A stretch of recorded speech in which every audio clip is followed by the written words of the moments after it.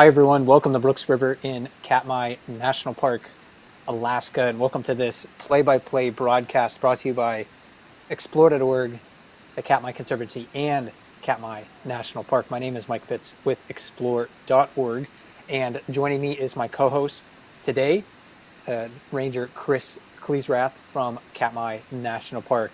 Ranger Chris, great to have you along once again. Well, thanks for asking me. I've been looking forward all day to talk about bears. Looks like we have a bunch at the falls and lots of fish downstream, so I think we have some things to talk about.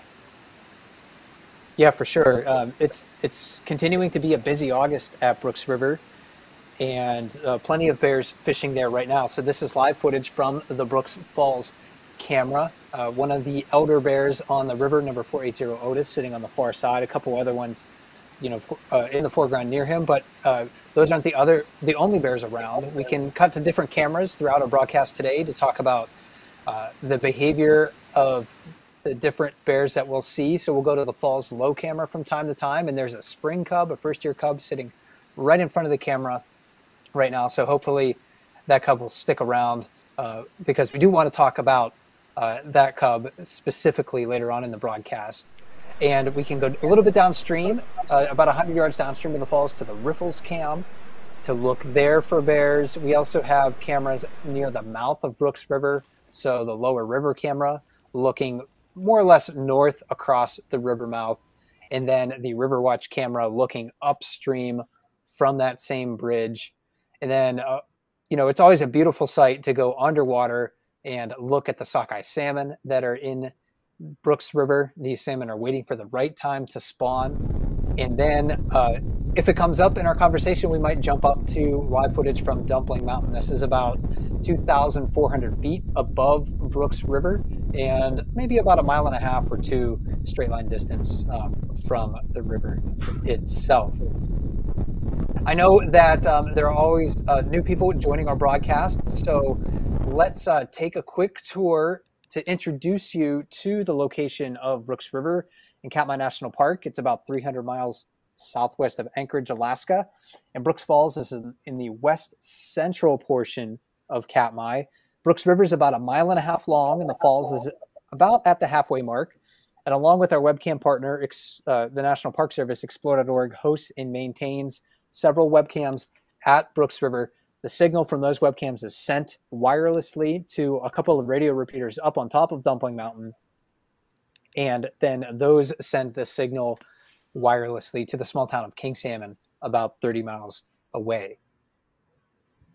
Another look at the lower half of Brooks River, the latter half of the river itself. So the Brooks Falls camera on the left-hand side at Brooks Falls, and then the locations of our other cameras from time to time. We get different lines of sight using each one of these. The Brooks Falls camera is going to be focused mostly on the few yards of river right in front of the camera itself, but it has the ability to pan downstream from time to time.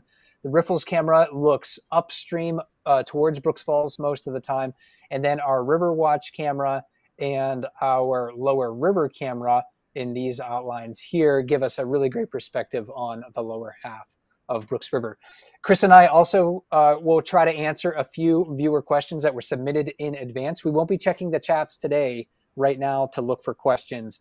There's a little bit too much for us to concentrate on. However, we do have some questions that were submitted in advance through Ask Your Bear Cam question. And if you want to ask any questions of us for any of our live events, you can find a link to that on the Bear Cam pages on Explore.org in the Partner tab. And one final thing that I always like to mention at the beginning of the broadcast is the Bears of Brooks River 2022 book. It's a great way to get to know some of the individual bears at Brooks River, and you can download that for free off of Katmai National Park's website. Chris, it looks like we're taking a look at the far pool here right now. A couple healthy looking adult male brown bears here. Looks like number 801 in his usual spot. Downstream of the boulders, and one of the giants of the river sitting in the far pool there, number 151 Walker. Yeah, 151 is, I think, it ousted Otis from his office. He's been sitting there quite a while. Looks like he was catching a couple of salmon. Someone asked me the other day why they never see them eat red salmon. Well, I think that's just what Walker had, and he just made an attempt at another one. The bears are certainly going to take what they can catch. They want the fresher fish because the fresher the fish, the more calories in the fish, the more digestible energy for the bear. But, you know, if all they can get is scraps or dead salmon, then they're going to eat that as well. So I think the bears up at Brooks Falls are looking for the livelier salmon. It's worth their while too. You know, when a sockeye's freshly, you know, arrived from the ocean, it contains probably about 4,500 calories of digestible energy for a brown bear on average. But after it spawns, it probably has about half that amount of calories in it, if not less. So so the bears definitely want to eat the fresher fish. And I think that's why we see a lot of the adult males hanging out at Brooks Falls in late summer, Chris, when they could swim downstream like a lot of other bears are doing in the lower river area and scavenging salmon down here. But those fish are dead. They just don't contain as many calories. So I think the big bears at Brooks Falls are just being a little bit choosier about their meals. And Mike, seem to be plenty of silver still running around, whether they're early cohos or maybe even late arrivals on the sockeyes. But they will eat the red as well. I think they just prefer the silver, as you said. And while we have Walker in our sights here, let's pull up a question concerning him that was submitted in advance. And somebody was wondering, Walker showed up late this year with some visible new injuries, including a perfect print of claw marks on the left side of his body. We haven't seen him getting in any fights on the cams. Are there any reports of him fighting elsewhere? And I know, Chris, you've been talking to rangers at the river. I haven't heard any reports of Walker or of people seeing Walker getting in any fights recently. Have you heard anything different? No, in fact, when I showed up in early June, he already had the one injury, and no one knew what happened. And recently, he showed up with another in just about the same place, and no one's witnessed anything, nothing on the cam. So we're not sure what he's getting into. We can't see those injuries on him right now, but if he were to stand up and walk, you know, to the left or the right, we would see those injuries on his flanks. I wish we knew sort of like the complete story, why, you know, he got those, how he got those, what was the motivation for, you know, him getting in a fight. Maybe he wasn't the aggressor. Maybe he was defending himself, but maybe he was the aggressor and, you know, just walked away with a few wounds because of that. Walker's definitely been showing a lot more signs of assertiveness and dominance over the last few years. He was, in his younger days, sort of a happy-go-lucky bear. He would play with a lot of other bears. He seemed to show a high tolerance for other bears, but not anymore. He's definitely, you know, a really big guy. He's, you know, at least 1,000 pounds right now and much more willing to throw his weight around.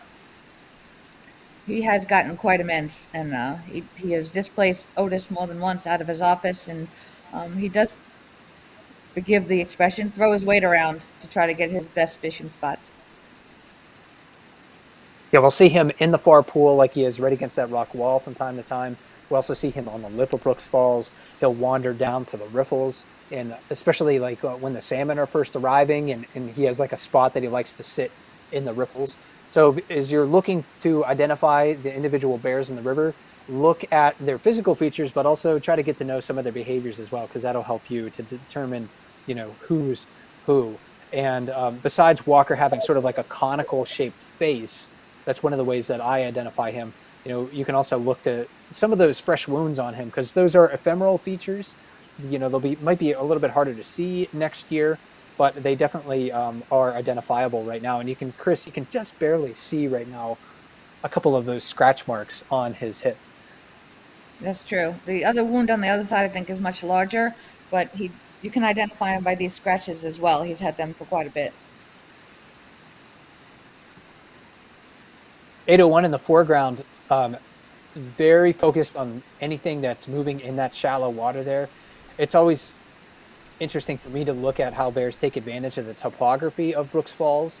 801 is standing in a spot where the salmon, if the salmon are swimming in front of them, they can't see the bears. So he's kind of like in a spot where he can ambush them very easily.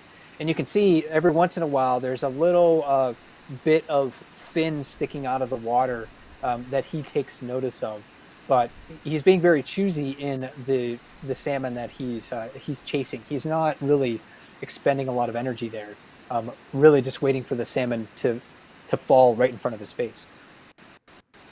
He is for sure. And we got 854 divot on the lip, looking like she's just about catching a couple.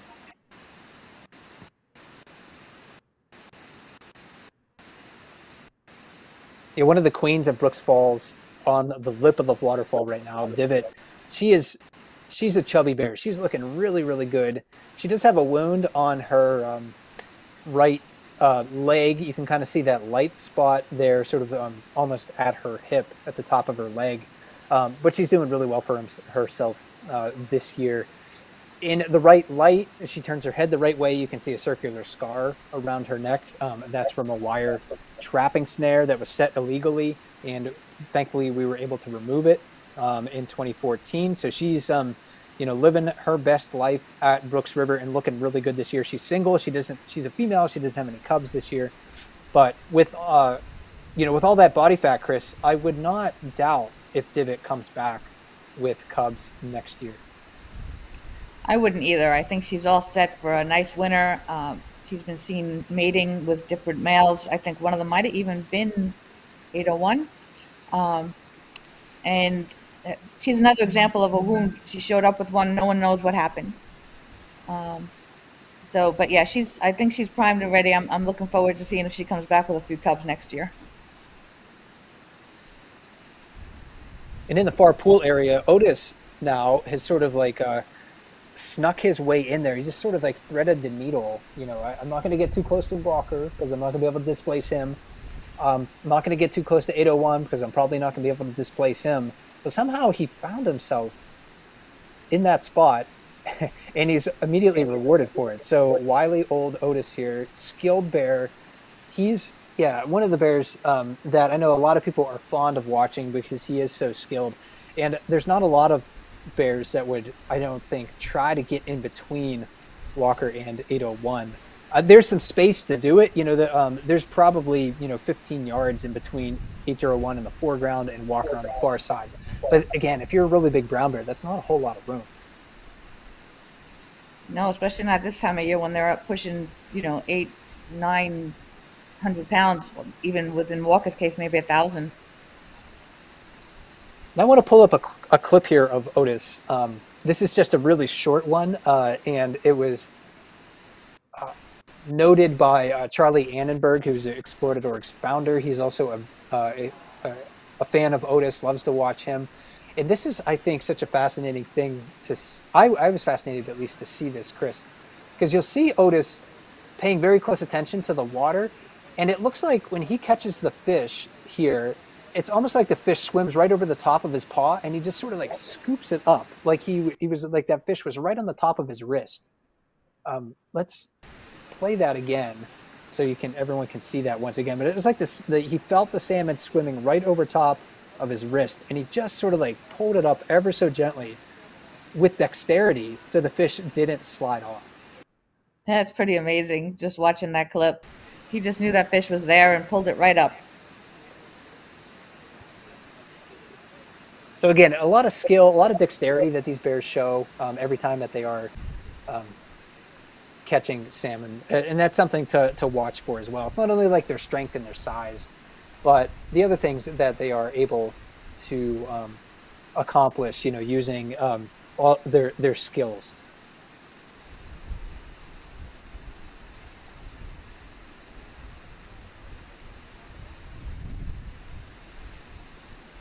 Otis is moving across the front. I thought Otis was going to try to displace 151, but I guess he's just going to go up by the conveyor belt.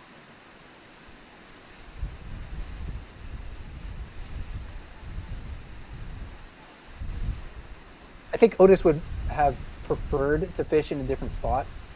We don't often see him that close to the boulders when he's given the opportunity to fish elsewhere. But right now, with there's two other big bears, his options are quite limited. So he fills the gap as best as he can.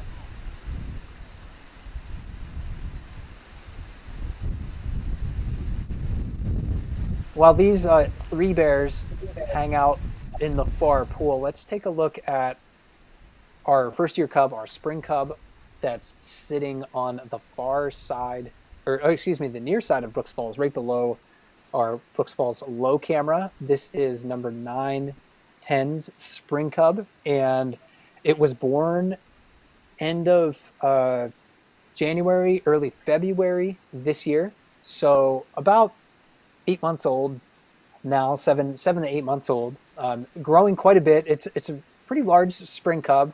Could be easily 60 pounds at this time of the year, since it does seem very well fed. Mom is nearby, Chris. I think mom is on the lip of Brooks Falls.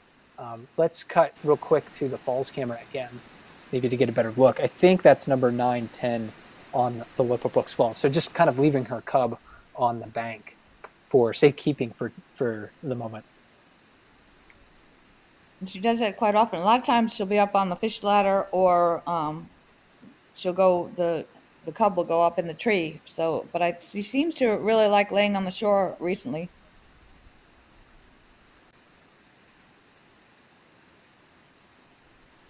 While we have the cub in sight, there's another question, and this is a common question that we've gotten over the last several days. People have been wondering about this cub's health, particularly its right front paw seems to be injured. So this is just a representative question of one of the many concerning this topic that we've been asked. 910's cub has a bad front foot. Any ideas what caused it or how bad it might be? Chris, I don't think, this is another thing, I don't think anyone witnessed how the cub was injured, but it does seem like the cub really isn't any worse for wear, at least right now.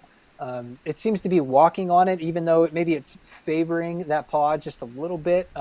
Maybe it's still experiencing a little bit of pain. It does seem to be doing much, much better walking on it over the last few days than when we first saw it limping.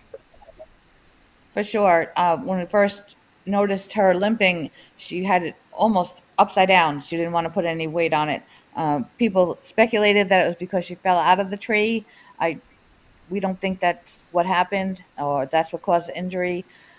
So it's another thing. We'll just never know. But she definitely has improved over the last couple of days, and seems to be moving around quite well. She was actually seen with her mom up by the housing development that we stay in, up almost to Brooks Lake. So she's moving around pretty well. Yeah, and that's probably, about a half-mile walk, maybe a little bit less. But, bears, of course, don't always follow straight lines. And if a bear did try to walk straight line distance to that housing area from Brooks Falls, it would be kind of a rough walk because of all the downed trees and dead trees in the forest.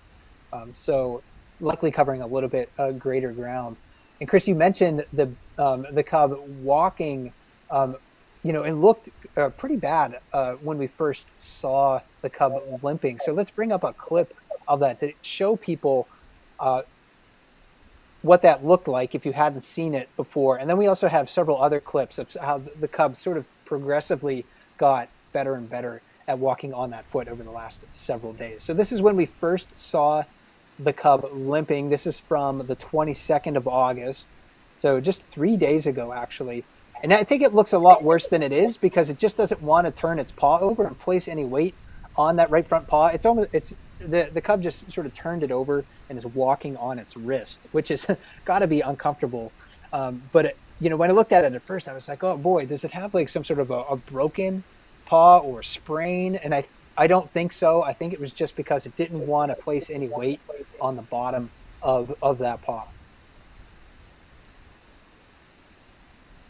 I agree. I thought the same thing when I saw it. I thought maybe she'd sprained it or had even broken something. But she's definitely walking much better, and I don't think that's the case. And this is from the same day, not that long afterwards. After we captured the footage that you just saw. So this is the same cub, 910 spring cub, resting above Brooks Falls while mother fishes. I'm going to skip ahead here just a little bit because it gets off of the top of the falls and then it climbs a tree and it does it pretty well. So the same day, with that injured paw, able to climb a spruce tree like it has done all summer, indicating that the injury wasn't that severe. If there was really, I think, a significant injury to that foot or that leg, I don't think we would be seeing that cub climbing a tree. However, stranger things have happened. Bears are really tough animals. They're extremely resilient, so they can do a lot of things under quite a lot of pain, or when they experience quite a lot of pain. Then, let's see, the next day or the day after. This is the day after, actually. So this is the 23rd of August. So just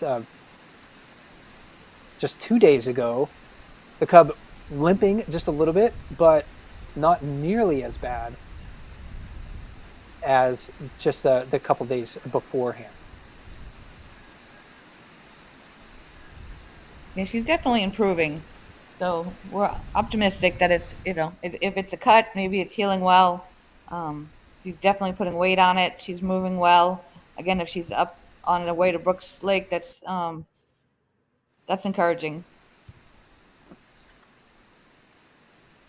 So yes, I hope that answers sort of everyone's questions. We don't know how it was injured, but given the progress that the cub has made, just kind of sort of placing weight on the paw over the last couple of days, I don't think it's anything serious or anything that the cub can't recover from.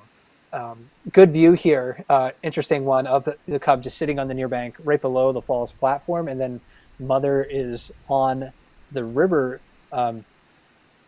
On the upper right-hand side of the screen, trying to catch fish in one of her favorite fishing spots.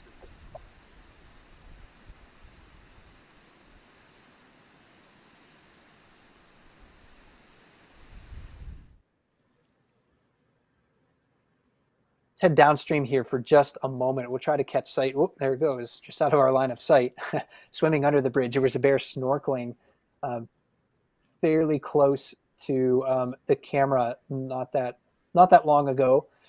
The underwater camera, Chris, I always like to check when bears are swimming underneath the bridge, because every once in a while we'll see a bear swimming underneath the underwater camera. The sockeye salmon down here are staging for the right time to spawn. These fish likely won't be trying to jump Brooks Falls. They'll be going upstream and spawning in the riffly areas of the river downstream of Brooks Falls. There's a lot of great spawning habitat downstream of Brooks Falls, especially in the few hundred yards downstream of Brooks Falls. So that's what these fish are really waiting for. And we'll give this another 30 seconds or so, maybe, to see whether that bear decides to swim close to the camera or not. Mike, I've actually seen them spawn right at the bridge as well. So they could just be staging. They could just be waiting for the right time. Like you said, maybe not even trying to get to the falls at this point, just hanging out, just waiting for the right time. Water temperature really has a big influence on when salmon are spawning. So if the water's too warm, then their eggs will incubate probably too quickly, hatch at the wrong time. So really, they're kind of looking for a Goldilocks set of conditions. The cold water temperatures are ideal for their spawning. It's better for their own bodies, the energy conservation and efficiency that they need. Oh, and it looks like the salmon are scattering, so maybe that bear is kind of close. It's a good sign that he's coming if they're scattering. But yeah, the salmon are primed for cold water conditions, and since Brooks River is fed by shallow water in Lake Brooks, it tends to be a little bit warmer than like a spring-fed stream or a stream that's fed by snowmelt in the headwaters of the Lake Brooks watershed. So salmon spawning happens a little bit later in Brooks River compared to what we have in the other watersheds farther upstream. And it looks like a couple of bears searching the lower river right now, Chris, for any salmon that maybe have already spawned, but certainly any salmon that can't swim away. That's true. Downstream, there a lot of subadults, a lot of family groups are going to hang out down there and wait on either scraps or the dead and dying fish that are so much easier to catch than they are at the falls. Fishing down here is only going to become easier as we progress into September and early October. The peak of the sockeye salmon spawning period in Brooks River is September. It's beginning now, so bears are finding some spawned out sockeye, but not as many as what they'll find later in summer. So right around the middle of September, there's going to be the whole river bottom is sort of littered with fish parts, either like whole dead salmon or partially eaten salmon.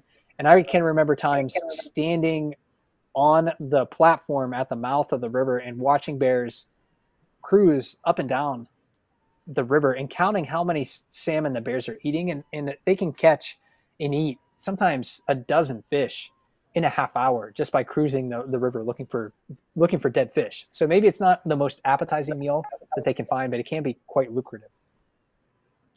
And I think, Mike, that is the reason why we see bears return to the river in September. Maybe they've gone off wandering, looking for other fishing spots in August, but there's so many fish and fish parts around in the river that are easy pickings that I think that's the reason a lot of them do return. And this is uncommon for what you find in salmon streams, throughout Katmai National Park and throughout, much of Alaska and North America. There aren't many places that offer bears, sort of like 2 periods of time to fish for salmon. And bears come to Brooks River in early summer to fish for the first waves of migrating salmon, but they can stay here practically all summer, as we've seen, to fish for dead and dying salmon late in the summer. And there's not a lot of places that provide bears with that opportunity. And in fact, I'm not aware of any place anywhere that provides bears with this chance to fish for salmon at a single place all summer. So maybe different streams in different areas might have like different waves of salmon or different species coming in. Like some might come in early summer, might come in, and then they'll spawn and then they're done. And then maybe there's another wave that comes in late summer and then they spawn and then they're done.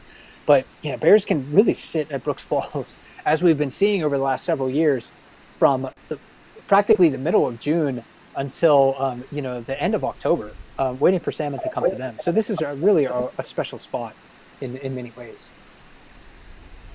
It truly is. It's really a magical place between the salmon and the bears, and all the rest of the animals in the ecosystem. It's pretty unusual to have the bears this close together, to have so many the salmon run come in like it does. It's one of the best salmon runs in the world. But the bears can take advantage of it. The ecosystem benefits from the salmon. So we're pretty lucky to have all of it. And with that, we're able to share it on the cams with people.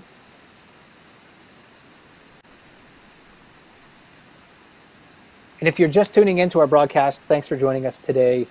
My name is Mike Fitz with explore.org. We're looking at live footage of brown bears fishing for salmon at world-famous Brooks Falls in Katmai National Park.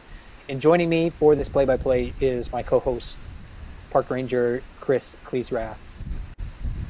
Not too much shuffling, it looks like, at the waterfall over the first half hour of our program today, Chris. Still have Otis and 151 up there against the far wall, 801. Other bears on the lip. And, at this time of the year, we don't see nearly as much jostling at Brooks Falls as we see earlier in the summer. I think the bears are really well fed, and they're also, very familiar with one another. So they don't have to sort of settle disputes in the same way or the same frequency that they did earlier in the year, because they know each other so well. And a look at Divot right here. She's looking good, Mike.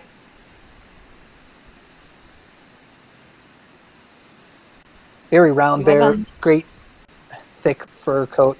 And I'm sorry, I think I've interrupted you, Chris. That's okay. I was just going to say she was up on the lip when we started, and apparently she's gone to see if there's some better fishing down beneath the falls. Divot's a bear that we'll see fishing at Brooks Falls as well as at the river mouth. She is one of those bears that definitely alters her behavior depending on the age of her offspring or whether she has offspring. I can't remember an instance of her coming to Brooks Falls when she has first-year cubs. She usually avoids the waterfall at that time, or at that point in her sort of her reproductive cycle, probably to give her cubs a greater level of security. But when she's a single girl, as she is this summer, she's definitely going to take advantage of that freedom in a sense, where she doesn't have to worry about protecting vulnerable cubs. She can come to the waterfall and really just kind of concentrate on her own body and her own health. She's definitely taken advantage of being single this year, Mike.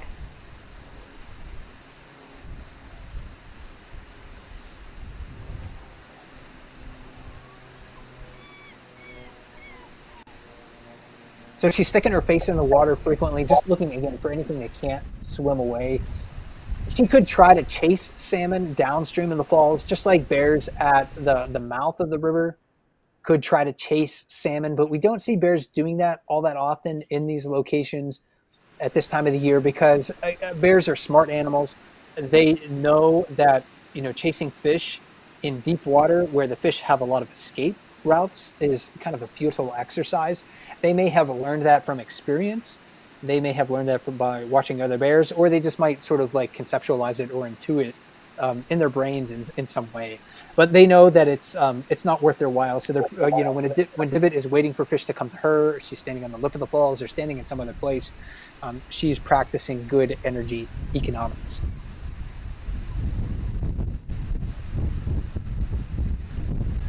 I think fishing downstream down by the bridge has been a little more difficult this year, considering that the water's been a little higher than usual.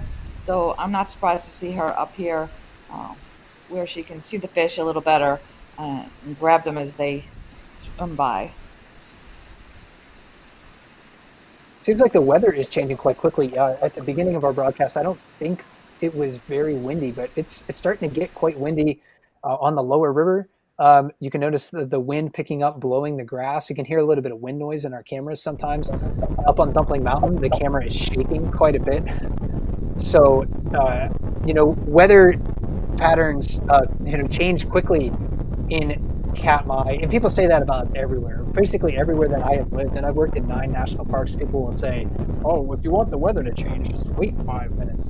But it doesn't seem particularly true in Katmai and on the Alaska Peninsula, because it is in between two pretty large bodies of water, the North Pacific Ocean, and that's going to be the blue area on the right side of this Google Earth image, and then the Bering Sea in Bristol Bay on the left side of the image. So when you get those two water bodies with different water temperatures, different weather patterns, and all that stuff sort of colliding over the Alaska Peninsula, it can really make for some ferocious weather in the Katmai region. And Chris, that's one reason why when I was ever boating in Katmai, I was always very careful to check the weather forecast, and I especially like in a kayak or canoe, I never really wanted to stray very far from shore, because it can be quite dangerous out on the lakes when the winds pick up. It really can. We took a skip out to Marlborough Falls a couple weeks ago, and it seemed fine when we left, but the wind picked up so quickly that we had to cut our trip short, and it was an interesting ride back. A lot of times people wonder about, as we watch 9-10's cubs sort of disappear into the trees here, a lot of times people wonder about, like, how safe is it to go to Katmai? Can I visit there safely? What about the bears, for instance? And, bears certainly need to be respected. They are powerful animals. They're strong animals. They have the potential to injure people. But the bears, statistically speaking, are not the most dangerous thing in the park. It's definitely going to be like strong winds and cold water. So if you're in a boat, for instance, and your boat gets swamped during windy conditions, the lakes are very, very cold. Like Naknek Lake, it is fed by glaciers, so it's extremely cold year-round.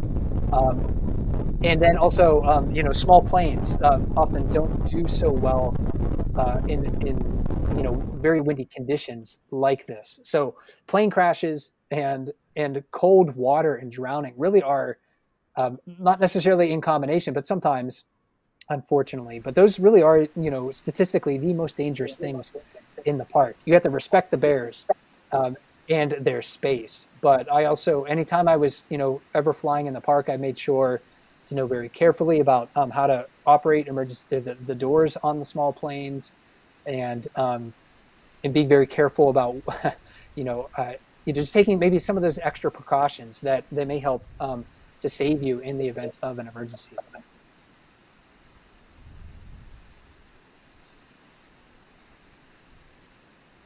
Yeah, I think, we set up the orientation to give people an idea how to respect the bear space and uh, keep themselves in the least amount of danger possible. But there's really, with the weather and the wind and even the rain sometimes, that causes a lot more problems than you would think. If you know, Mike, if you were trying to get to king salmon for anything, you always have to plan a couple of days in advance because they will cancel boats and planes that were scheduled to take you in if it's not safe. That's right. And pilots and boat captains, they're going to be erring on the side of caution a lot of times. So if you do plan a trip to Brooks River, try to budget in a little bit of wiggle room, as much as you can really afford, just in case there happen to be weather delays. So expect that sort of thing. Bring, some warm weather clothing, some good, rain jackets and things like that. Some of my best bear viewing memories have been during really terrible weather. What most people would consider terrible weather, pouring down rain, strong winds, and a lot of times the bears are going to keep on going at Brooks Falls. They're not going to care. So I enjoy those days sometimes because you might have a little bit more space on the wildlife viewing platforms and not have to elbow your way in to a crowded platform itself. I And that agree brings up 100%. Go ahead, Mike. and speaking of that, Chris, sorry to interrupt. It brings up another viewer question that somebody was wondering. Somebody was asked, do bears ever get cold? And can they freeze to death? Bears are warm-blooded animals just like us, but they seem to have, adaptations that really help them to tolerate cold water and cold weather much, much better than we could. We are, humans essentially, Chris, are a species that is adapted for the tropics. If we were naked, the only place that we could really survive is in a place where the temperatures really don't drop, very far towards freezing, because we don't have a lot of fur to keep us warm. Often we don't have a lot of body fat to insulate us from cold water. But bears do really, really well for themselves in cold water, and we've even seen bears fishing in snowstorms when the water is probably in the 30s and the air temperature is much, much lower than that. They seem to do just fine, and I'm sure it's a combination of the thick fur and the layers of fat they have.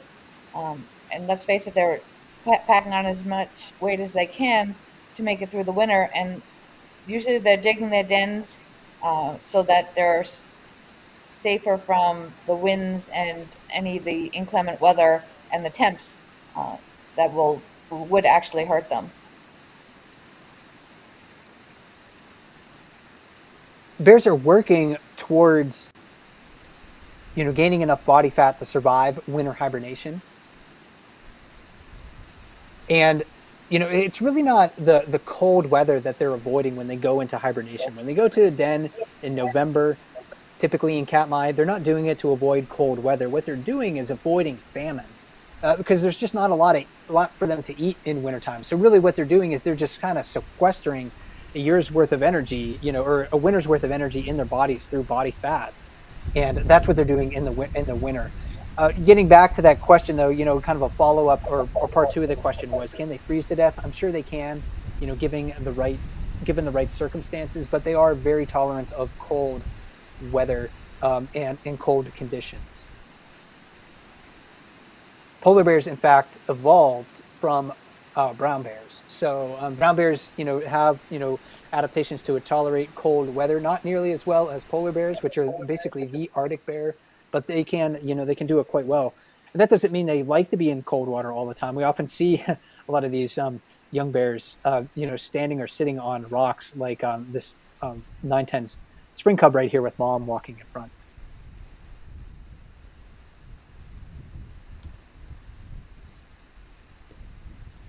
She does seem to be favoring the paw a little bit. Yeah, just a little bit there. Not, leaning on that right front foot. Um, in a sense, and this is always something interesting for me to think about, they walk on all four legs, but they, if you were to look at the bones in a bear's, front arms, I mean, they essentially are the same as ours, just modified in a different way so they can walk on all fours. So they don't have, knees on all four legs. That's kind of like a myth. I think a lot of people think about, mammals when they're walking on all fours. They'll be like, oh, well, they have four knees. They don't. They'll have wrists and they have elbows just like we do. They have knees on their hind legs. But when we say bears walking on all four legs, I mean they do in a sense have four legs, but the bones in their rear legs and in their front arms are essentially the same as ours. They're just modified in a way that allows them to walk on all fours, but they do walk flat-footed like us. So that is one similarity that we share with brown bears.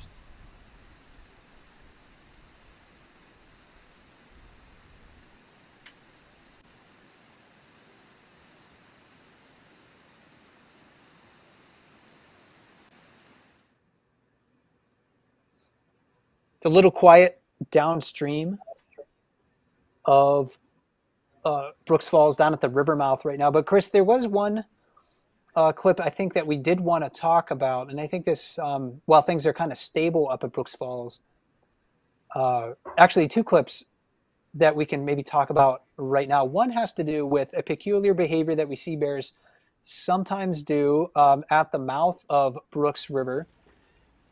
And sometimes, they're often searching for salmon down here, but this clip from a couple of days ago is a bear that is looking for fish, but it also is going to consume something much different. And it's a bit unexpected. You wouldn't expect bears to eat clay or earth, but this bear is going to dig some up here and do just that.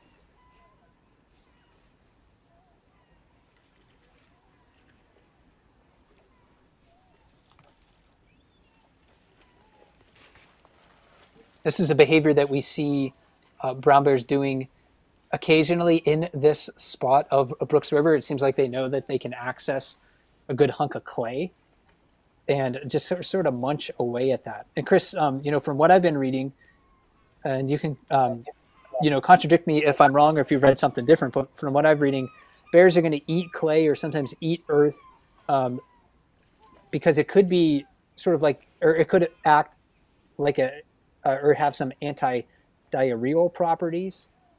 I don't think scientists really know that for sure, but we do see bears, especially later in the year, eating clay, and that's just a giant hunk that this bear pulls up. So I don't know if it likes the chalky taste of clay, but it seems like it feels the need to eat some, and that might help sort of like settle some of its some of its runny stool that it experiences when it's on that raw salmon diet. It's possible, but the paper that we were reading earlier did speculate it could be to get nutrients they're missing, or it was noted that they did eat clay, especially after consuming large amounts of fish or mammals, other mammals. So what you're saying is possible, like a good explanation. It could settle their stomach. It could have anti-diarrheal properties. Let's face it, it could just be that it tastes good to them. This isn't the only bear that does it. We'll see bears doing this in this spot every once in a while. In fact, this is a clip from September last year. Not the same bear, I don't think, but a bear in the same fishing spot, basically, or clay eating spot, doing the same thing. So bears, yeah, will frequently seek out clay for maybe a variety of reasons. There might not be just one reason, but they certainly do it. And to give people a better idea of what that looks like, this is a photo of an archaeological excavation near the Brooks Camp Visitor Center that was done. Chris, this is actually where the vault toilets are located. So this is when they were building those vault toilets. That really thick layer of gray colored earth near the top is ash from the 1912 eruption of Nova Erupta. In the Brooks River area, it's maybe 6 to 8 inches deep. There's other ash layers farther down, and that those help to serve as markers in the archaeological record. But the bears are looking for clay, that 1912 layer of ash near the top of the soil horizon. Chris, I don't know if you've actually felt that. You probably have, but can you describe the texture of that ash, at Brooks River? I've felt it once or twice, and it's kind of it always felt like a finer clay to me than other clays I felt. I don't know if that's from the ash or not as gritty as some of the other clays that I've felt. And it varies, I think, in consistency, but it's, the ash that fell at Brooks River was pretty fine. Brooks River was upwind of the eruption, so not as much ash fell there compared to areas downwind. Parts of the Pacific coast of Katmai that are an equivalent distance away from the eruptive center of the 1912 eruption, so about 30 miles or so, some of those places got up to, near a meter of ash falling on them. So that was, Brooks River is a bit lucky that it was just upwind at that time. And I do think it certainly helps to solidify the bear's scat and stool, because it can be quite thin and runny, and for lack of a better word, it is diarrhea when they're eating a lot of fresh salmon.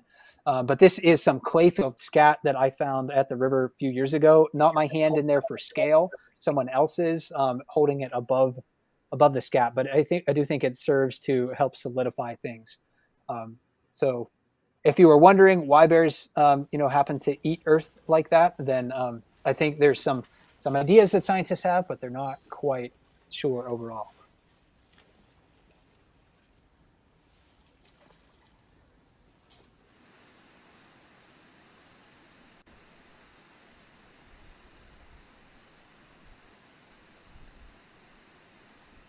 Back to live footage here of Brooks Falls. 910's spring cubs still star of the show, being as cute as ever, hanging out on that boulder downstream while mom fishes elsewhere. I think on the lip of the falls, though,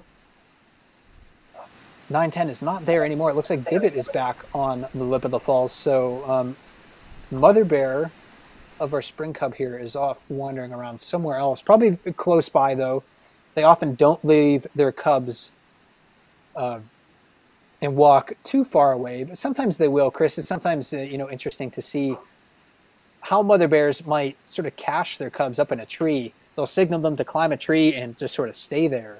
And sometimes they'll go far away and leave their cubs there for an hour or more. Yeah, we've seen 435 do that with cubs in camp before. I think 171 has done it. 910's cub here spends a lot of time in that tree to the left of the fish ladder. I think that the mom likes her up there where she can keep an eye on her.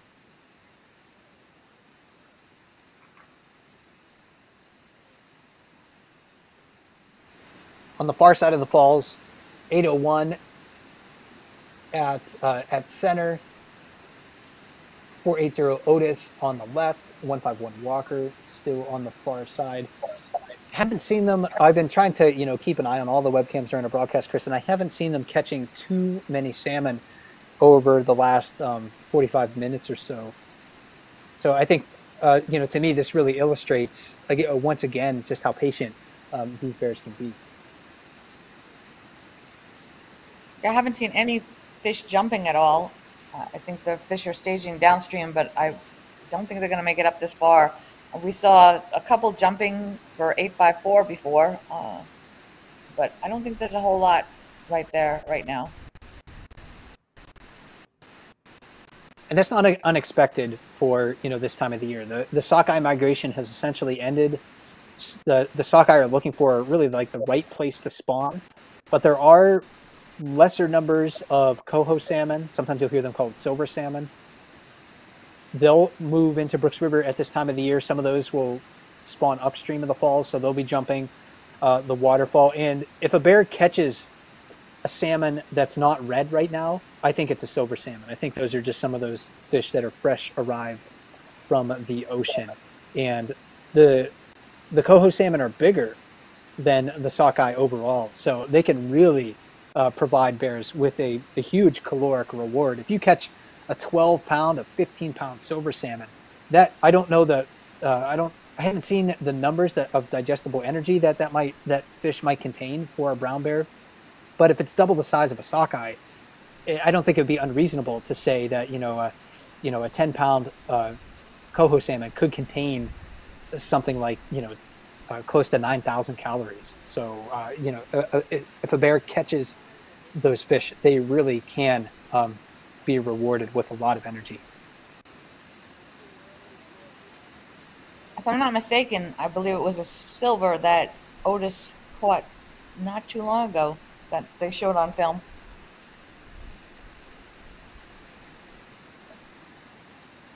Yeah, for our viewers at home, that might be something interesting for you to watch for. When the cameras are giving us, an up close view of the bears fishing right now, if you see like Walker 801 from this perspective catching a fish, you can easily determine the species by looking at the color of it. So if it's bright red, it's going to be a sockeye salmon.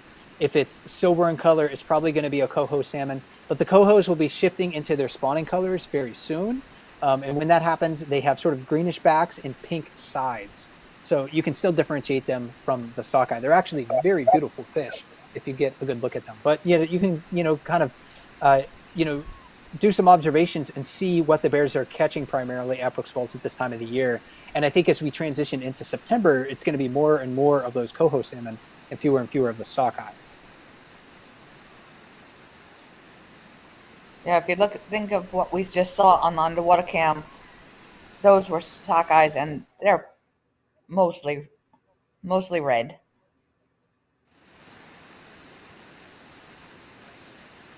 And let's look back to Brooks Falls here. I was trying to get a glimpse of the salmon that looked like maybe that was 910. I'm not sure. Had caught, but I didn't get a great look at it, unfortunately. So if you're watching at home, maybe you can watch the replay and see what that fish happened to be. The spring cub right now moving off of the boulder, moving towards the near bank. I think she saw her mother catch a fish and she's going in for some. And getting back to our conversation that we had about the cub earlier and that hurt paw, looking to be moving pretty well on it right now. Maybe it's still a little bit gingerly walking on that right front paw, but seems to be doing pretty well.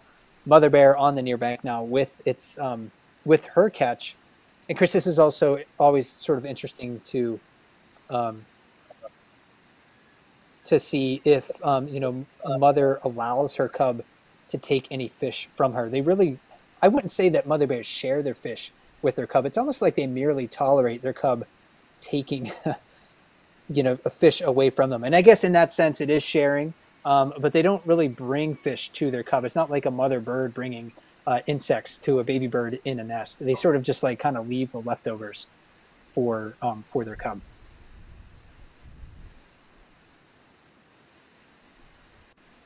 Yeah, it looks like he's finishing. Oh, she's finishing off whatever mom just left her. And Divot just caught a silver on the lip. I think from here it looks like it's silver. Yeah, it definitely does. There's also some pink salmon that utilize Brooks River for spawning, some chum salmon that utilize Brooks River for spawning, but those fish usually spawn a little bit earlier in the year, or at least the pink salmon do. So that probably isn't a pink salmon. Could be a chum salmon, but often by this time of the year, they're in their spawning colors as well. Let's head up to the falls camera, maybe get a better look at Divot eating that fish. Certainly a fish that has not spawned. You can see how bright red that flesh is. Thanks to our camera operators for giving us all of these great views today. When a salmon has spawned, those pigments are transferred out to the skin, transferred to the eggs. So the flesh of a spawned out salmon is much paler. It's not even pink at all. It's basically white. So this is a fish that certainly has not spawned. Look how well you can see the ring around her neck at this point. Yeah, when she bends over the right way, that scar is quite visible. Bears are resilient animals. They're so tough overall. And we just have a few minutes left on our broadcast here, Chris. And speaking of, resiliency and toughness and what they have to deal with and hardships they have to deal with, I think there's one more clip that we wanted to talk about before we conclude today. And that happens to be uh, the cousin of 910 Spring Cub, 909's yearling, with some porcupine quills in its muzzle. And we get to see a little bit of that in this clip as the yearling is playing with mom. And mom, at the beginning of this clip, being a little bit rough with her cub, biting the nape of the cub's neck and wrestling. But these bears are having a good time despite the yearling having some porcupine quills in its muzzle, right basically at the tip of its nose. And we've seen bears with that before, and they work their way out and they're fine. But I would imagine it's pretty painful. If you recall, in 2020, it was 435's cub that got them in her paw, and so she dealt with that for almost the whole summer. In fact, we have a picture of that. So let me bring that up here. This is 435 spring cub with the porcupine quills in its paw. This is pretty zoomed in, so maybe it's not as clear if you haven't seen this before. But the paw is kind of below the cub, of course, on from my perspective on the left hand side of the cub itself, and you can see like kind of the white things sticking out of the paw. Those are the porcupine quills. This bear healed from the injury quite well.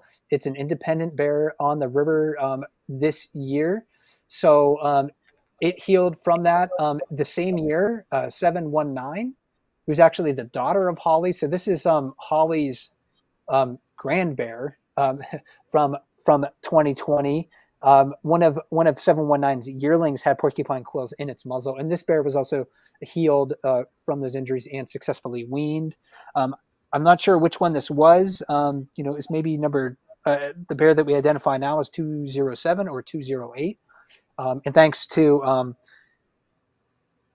River PA for providing us with this photo. So longtime bear cam watcher for that. Yeah.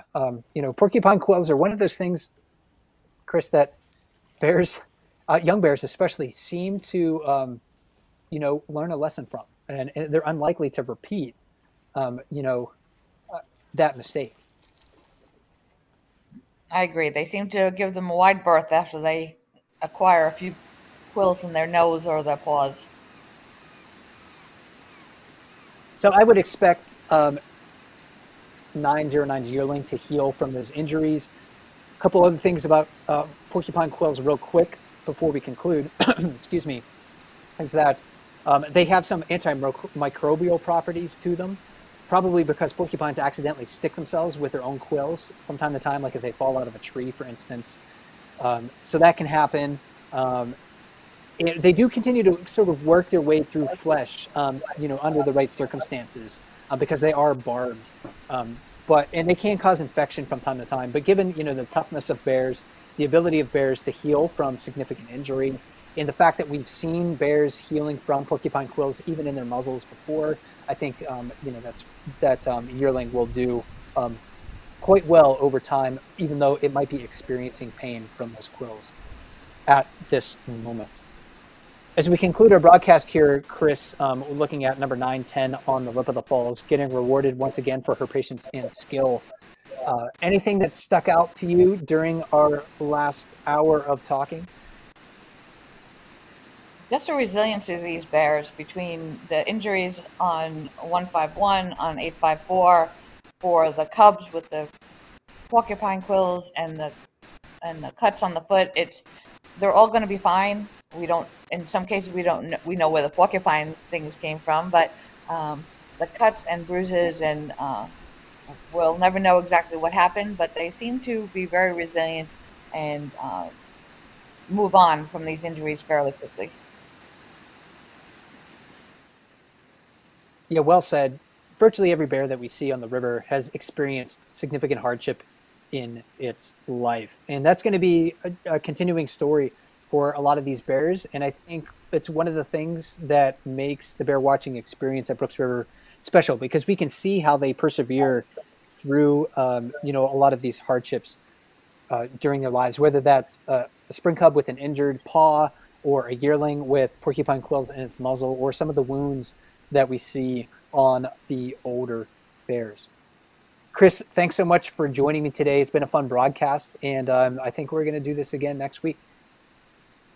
Okay, and thanks for having me. I've enjoyed it, and hope everyone has a great weekend.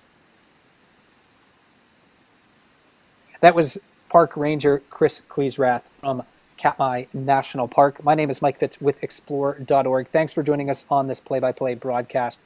We'll be back next week, same bear time, same bear channel, to talk more brown bears and salmon during our next play-by-play. Until then, have a great day, everybody, and enjoy the bears.